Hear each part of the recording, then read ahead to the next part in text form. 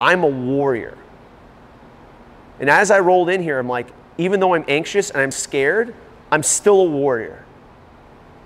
And I know this workout's going to be miserable, and I'm still a warrior. Because I'm a warrior, but all of these things are just in front of me. They're in front of me. That does not stop the fact that I am who I am.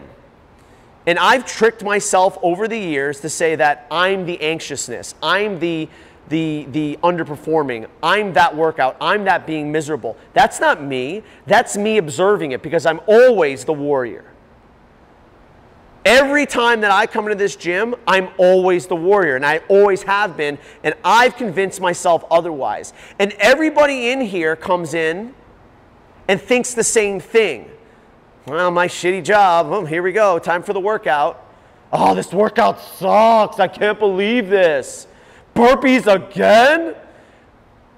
All you're doing is creating an environment for you to continue to live the bullshit that you've lived for the 10, 20, 30 plus years of your life.